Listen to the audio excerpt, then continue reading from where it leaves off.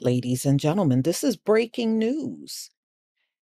Daniel Penny has been indicted by a grand jury in New York City. Daniel Penny indicted by grand jury in chokehold, death of Jordan Neely on New York City subway, attorneys say. So this just came out like 58 minutes ago. Daniel Penny, the Marine veteran who has been charged with the killing of 30-year-old Jordan Neely with a chokehold on a New York City subway car on May 1st, was indicted by a grand jury on Wednesday. The attorney for Neely's family told CBS New York. Penny's attorney said in a statement that they will aggressively defend him when the case goes to trial. A law enforcement source also confirmed Penny's indictment to CBS News. Penny, 24, was originally charged with second-degree manslaughter in May and released on bail. Penny maintains that Neely was behaving erratically on a train and threatening to kill fellow passengers when he moved to subdue him, according to video statements released by his attorneys. After the indictment, Penny was initially questioned by police and released without any charges. And yes, and a lot of people were upset about that. A statement released last month by Penny's attorney said Neely had a documented history of violent and erratic behavior, the apparent result of ongoing and untreated mental illness. It also said Penny never intended to harm Mr. Neely and could not have foreseen his untimely death. In clips of a video interview released by his attorney on Sunday, Penny described what he said led up to the chokehold, including alleged threats from Neely. The three main threats that he repeated over and over was, "I'm going to kill you. I'm prepared to go to jail for life, and I'm willing to die." I was scared for myself, but I looked around, I saw women and children. He was yelling in their faces, saying these threats. This is what Penny said. He reminds me, what was that dude in the Ahmaud Arbery case? Travis, he reminds me of him, like they try to inflate what really happened on the train. And, if you remember, Travis McMichael tried to make Ahmaud Arbery sound crazy. They always try to do that with us because they think it's believable. It's only believable to people that look like Daniel Penny. So anyway, let's go on. Neely, who performed as a Michael Jackson impersonator, was homeless, and family members said that he had struggled with mental health after losing his mother as a teen, and his mother was murdered. At his funeral service on May 19th, Reverend Al Sharpton said Jordan was screaming for help. We keep criminalizing people with mental illness.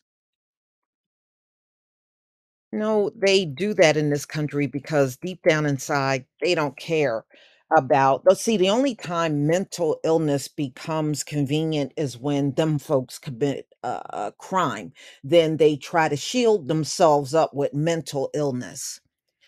But Jordan Neely had a recorded history of mental illness. He had real mental illness, not the fake stuff because you're in trouble with the law. He had the real thing. So, and America does badly with mental illness because they don't care about Black men, women, and children with mental illness. To them, you are a threat. That's why so many end up getting killed. Daniel Penny's indictment is the right result for the wrong he committed, Neely's family said in a statement Wednesday. The grand jury's decision tells our city and our nation that no one is above the law, no matter how much money they raise. They're talking about the fundraiser, no matter what affiliations they claim.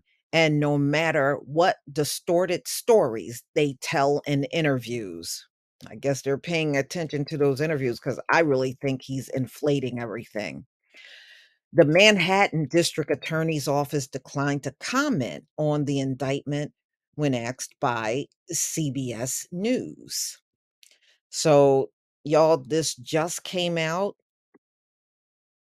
and personally, this is another one that I feel is not given the appropriate charge. A second-degree manslaughter? No.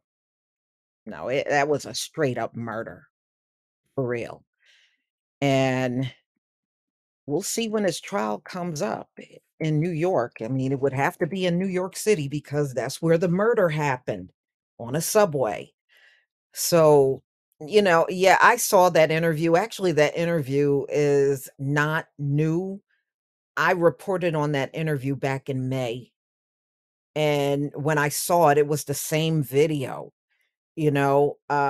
There may have been some different things that the attorneys divulged, as far as footage, but that interview was done over a month ago.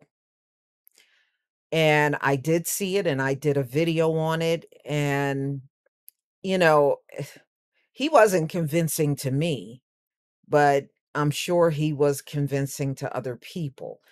It's the same thing every single time, you know, and this never changes.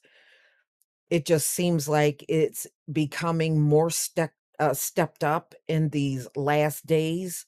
They're stepping everything up, and this is just ridiculous. So he was indicted. We'll see what happens from this point on, as far as the court is concerned. They're going to have to give a date sooner or later, but I would imagine that might be further along in the year before they give a date on when Daniel Penny will have to go on trial in New York City. So it's like everywhere. They said the city is divided on this. Some people are with Jordan Neely, the victim, and some people are siding with Daniel Penny because they're buying all this hero stuff from him. That man ain't no hero. Okay. A lot of y'all do that. You always try to act like when these incidents go down, you are the hero in the whole thing. And I have yet to see it. I have yet to see these big heroes. I'm still looking for them. Please leave your comment and subscribe. Don't forget to hit on the notification bell, and I'll see you on the next video. Peace, family.